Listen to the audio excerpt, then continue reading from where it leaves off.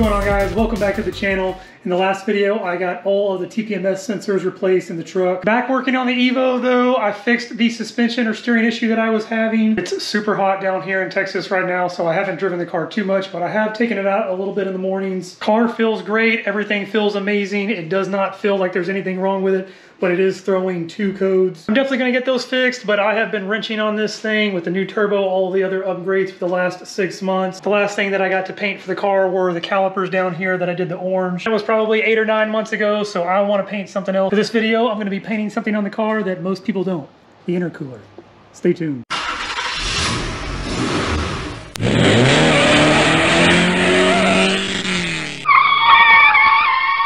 As you can see, the rest of the car looks really good. All of my nice fresh paint down here on the wheels and calipers. Wheels could definitely be a little bit better, but I was really proud of how the calipers turned out. When you come around to the front here, you have this nasty, disgusting intercooler. I did pick this thing up secondhand. Somebody else had already put the stencils on there. You can see it's just faded away over time. I know your first thought, and that is, why would you paint your intercooler? If I throw a couple of layers of paint on there, it's not gonna work as well, and you are right. But if you're familiar with the channel, the car is tuned conservatively. This is not a car that I race, so a little bit of paint on the outside is not gonna hurt this thing one bit. This again is not my first painting project, but I am far from an expert. Last thing that I painted, like I said, were the calipers. Before that, I did the wheels, a little bit of dirt there. First thing that I ever painted with the spray gun setup are these rear aprons. For being my first project ever with a spray gun setup and a compressor, it came out really, really good. One paint project that I can't seem to ever get right. First time that I painted this front lip, I tried sanding one of the runs and I burned through. Resprayed the clear, got a bunch of more runs. I sanded those out. I was able to get the clear coat polished down really nice. I went to remove this thing, and I guess because you have to twist it a little bit to get it to unhook, some of the paint started cracking and chipping away right here. I'm going to be tackling that in the next video. Here's everything that I've got so far for doing this project. Start from this side, I've got my respirator, Harbor Freight purple gun for primer, Harbor Freight Spectrum gun. It has the 1.3 tip for base and clear coat. Also using the Spectrum disposable cup kit. This is my old one right here, but they had these on sale, so I just went ahead and picked up another starter kit. You will need this little adapter that Harbor Freight sells to work with this gun, and it actually works for the purple gun also. For my paint, I've got my primer over here. It's this Proform reducer. I probably should be using extra slow right now, but this is all I've got. For my base coats, this is the same black that I used for the wheels. It's just a generic black base. And then I'm going to be doing something a little special with this orange here. It's the same orange that I used for the calipers. It's a factory Lamborghini color. It's Arancio Ishtar, the most expensive paint I have ever bought. Clear coat, it's this Gentech Kick-Ass Clear. Again, all I've got is slow reducer, so that's just gonna have to work. It's not that big of a piece, so it should be fine. I picked these up for my air supply. This is what I've used every single time. I've got an assortment of just sandpaper and stuff like that over here. Tape and Drape for the garage. And what I am most excited about is my custom little stencil here to represent my channel. Before I get to any of this though, I've got to get the car up in the air. I've got to get the front bumper off and get this intercooler out of here.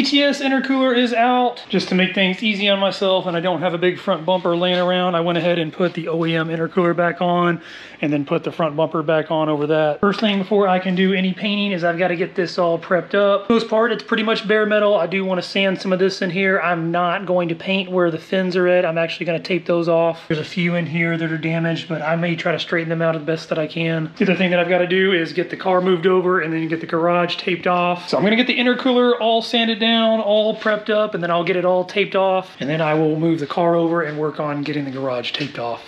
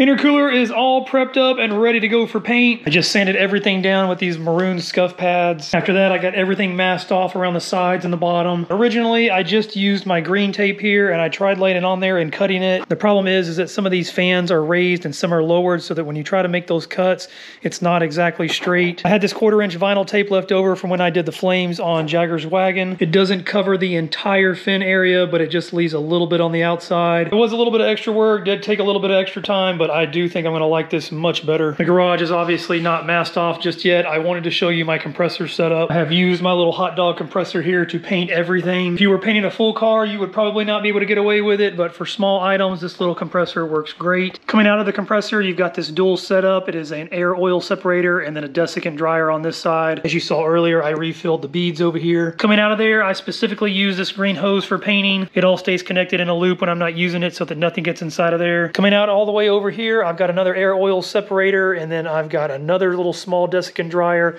and then a filter at the very top. Having this set up right here, and then having this over here keeps that air nice and dry. And the last thing in line over here is my regulator. Now that the intercooler is all ready to go, air supply is all ready to go, I'm gonna get the garage all masked off, and then I'll go ahead and get the primer mixed up and get it laid down.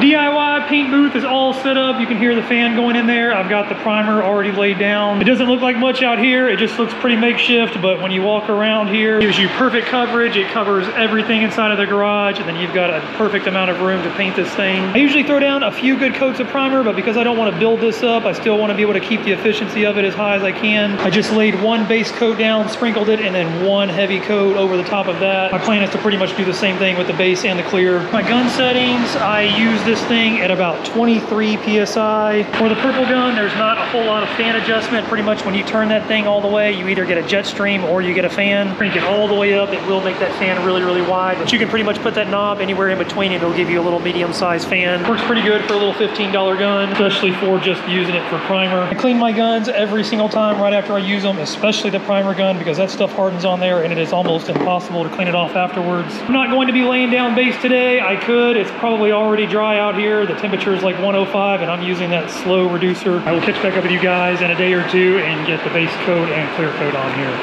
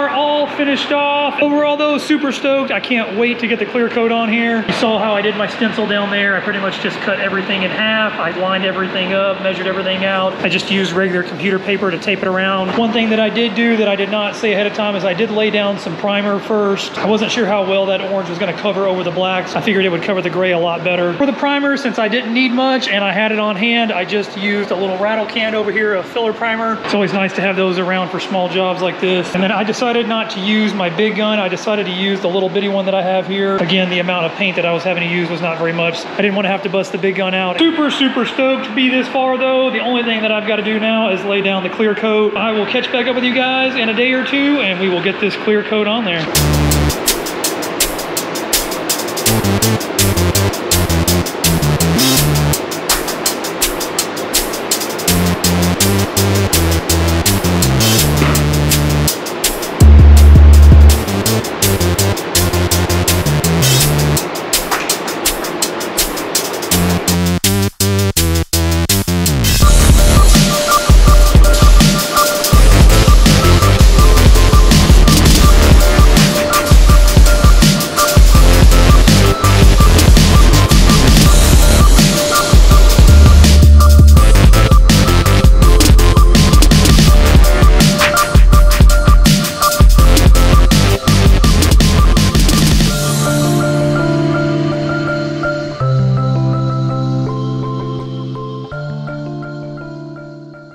Clear coat is on, no issues at all. This piece is pretty flat, so no runs. I did one light coat, waited for it to get tacky, and then did one heavy coat. The only thing that I am worried about right now is when I peel the tape up right here, I'm afraid it's gonna take away from being able to see the logo. I do have a fix for that, but it's gonna require just a little bit more work. Either way, I'm gonna let the clear coat dry. I'll come back once it is and peel all these little pieces off. If it looks bad, I will do what I think I can do to fix it. If it looks okay, I'll go ahead and pull off the rest of the masking and get this thing on the car.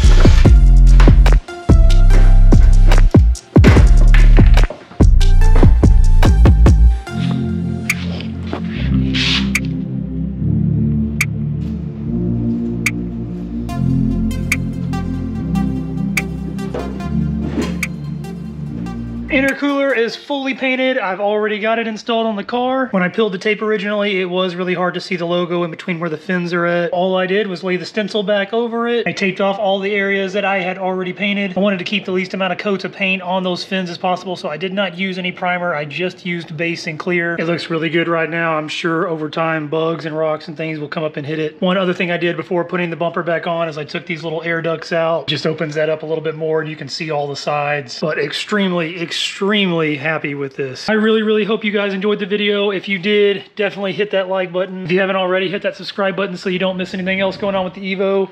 And I will catch you guys next time.